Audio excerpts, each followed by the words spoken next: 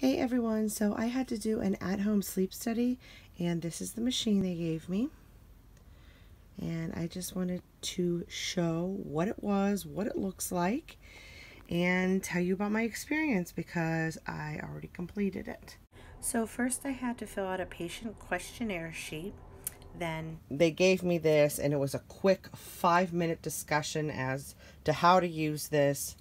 The batteries were already in it. The technician, he actually put it on me to show me what proper placement would be. Of course, every machine's probably going to be a little bit different. And then I had to sign a paper that I was getting it, and that was it. So the whole process of explaining it to me only took about 5 minutes, and then I left. So I was told that I have to wear this particular machine for at least 6 hours. It didn't mean that I actually had to sleep for 6 hours, even though I did. They said I had to just at least have it on. So I guess, I don't know what the reasoning behind that was, but I actually had it on for about 8 hours. I think they want to make sure that you have it on well before you are sleeping. So what I personally did was I put it on. I think I fell asleep within about a half hour, 45 minutes. My little one came to me as I was trying to fall asleep. He had woken up. So, of course, I stayed wearing it. And I do wake up in the middle of the night sometimes, and I was able to wear it. If you have to wash your hands, I just took this little thing off for a second. So you are obviously able to move about. And I asked if I had to stay sleeping on my back, and he told me that it is best to try to stay sleeping on your back. But of course, everybody sleeps in different positions. So I was told kind of just sleep however you want. And the next day I have to, which is today, I have to drop this back off where I got it. Okay, so let me show you.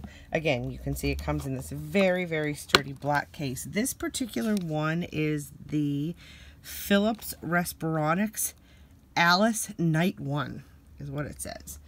There's little cards here. And look, there's not even words.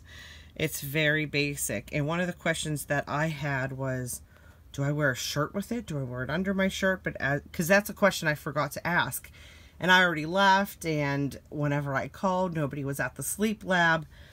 But I just followed these instructions right here. So I wore it over my light shirt. I figured t-shirt. It looks like he's wearing a t-shirt, so I made sure I was wearing a light shirt. And you can see, you just kind of put it on, make sure that this is attached, put the nasal cannula on, put the finger monitor on, and you can see, again, very, very simple directions. So let me show you this. I'm going to take it all out. This is literally everything that came with it.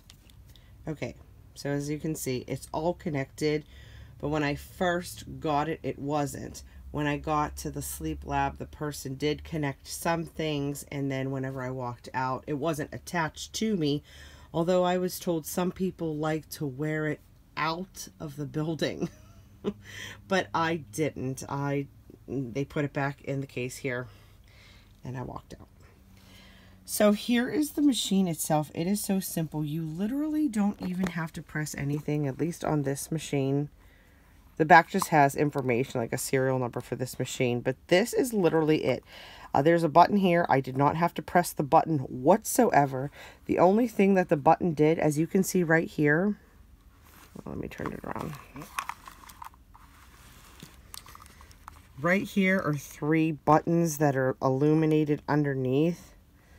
Let me see if you can get a better. I know right now it is flashing like an amber color because obviously I'm not wearing it. But when I pushed it and I was wearing it properly, all 3 things lit up green. It was to make sure that I had the finger sensor in. I don't know if you could see that, but that's the finger sensor one. This one, I believe, oh yeah, right here, to make sure that this machine was clipped around my chest. And this one was to make sure I was wearing the nasal cannula.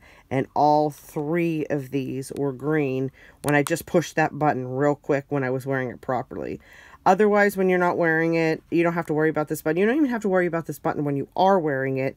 Like I said, I just pushed it real quick, made sure they were all green when I was wearing it to make sure it was on properly and it was reading. So this part of the clip, the tech already had this plugged in right here, because I think this probably detaches. To be honest, I don't even know if this side detaches because they had it already in. This side right here was out. Here is this. This is a really soft band.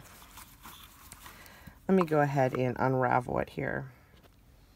Okay, so this band is a really soft band. Right here it is adjustable. So you can make it as tight or as loose as you want.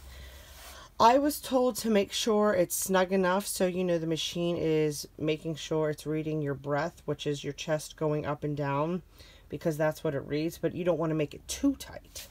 So it's adjustable. You can see there's these 3 in here.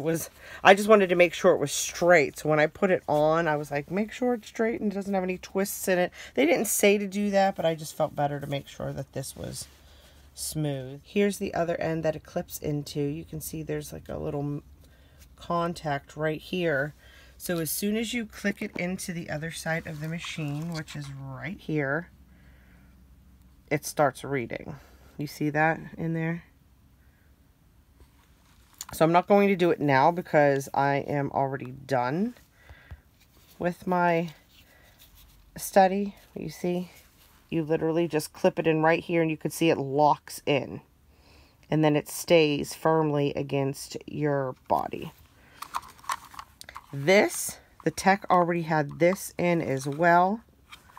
This is just a nasal cannula. You see it's a thin blue tube. It's very, very long. So one thing, I have a bunch of gates in my house because I have a toddler. And when I had to get up in the middle of the night, you really want to be protective of this to make sure it doesn't get caught on anything, because then it will just kind of rip off your face. And that's fine. I mean, you could reattach it. Let me get this all unraveled here. Okay, so look. This is the nasal cannula that I had to wear.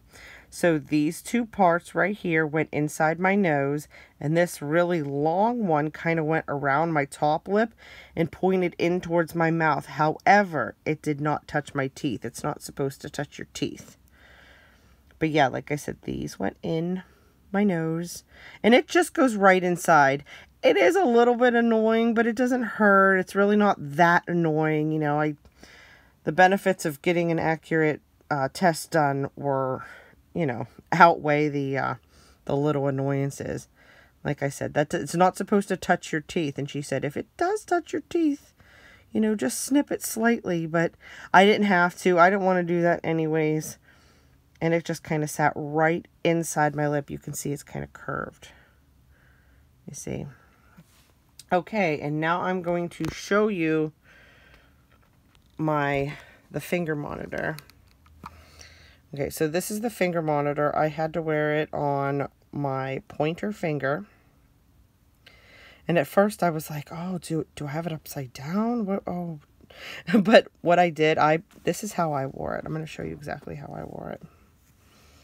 You see how there's a little red light in there, and the light's obviously coming from this. I put it in like this. And so the wire was on top. And that's how it was reading. And then I was also told to put a little piece of tape on top of my finger. Oh, here it is. This little piece of tape came with it. You see? And I put tape right here on my hand, so this would stay on. And then this right here, this says X-Pod. So I didn't have to do anything with this. I guess you can clip it on if you want to. This is obviously attached from, you can see the machine, and then it goes all the way to the finger, like a little oxygen sensor. So literally that was it. That is the at-home sleep study machine. I actually have done this before, but many, many, many years ago. And it's pretty much the same with the strap around your chest and the little box. It does look a little bit different. I'm sure that they've upgraded the machines since. But yeah, I had to do it a while ago, and I'm pretty sure I do have sleep apnea. Hopefully I qualify for a machine. I don't want to have to wear a CPAP machine. However, I wake up feeling tired every single night. This has been pretty much my whole life, at least since I was a teenager. I wake up feeling unrefreshed. So having kids has nothing to do with it because I had kids when I was in my 30s. So I just feel so bad waking up every morning. I've just gotten used to it. Not feeling refreshed is kind of just what I'm used to. When I did do this before, because I have done it in a lab before and I have done an at-home sleep study before, I was told that I do have sleep apnea, and then I have where my breathing goes low. I think it's called hypopneas. I don't know much about this yet. If I do have to get a machine, I'm going to learn a lot about it, and I'll probably post more videos. But I was told that I didn't have it enough times, or it wasn't severe enough to qualify for a machine. What I was told back years ago, and maybe it's changed, I think that I was told I had to have it at least 5 or more, a sleep apnea, right? 5 or more times per hour in order to qualify for a machine. And I think I had it like 2 or 3 times per hour. So yeah, I mean, if I'm not going to wake up feeling horrible, and I always have a racing heart during the middle of the night. I wake up with a racing heart, and it's just, I just feel horrible, and my doctors know about it, and I was told that I probably have sleep apnea. It's probably gotten worse, and that's probably why. So that's why I had to do this at-home sleep study. So I don't know how long it's going to take for the results, but yeah, I just wanted to show everybody out there what an at-home sleep study machine could look like. Please share the video. I think this video really might help people, so I want to share it. Please like the video and comment your experience with at-home sleep study machines also. Thanks for watching.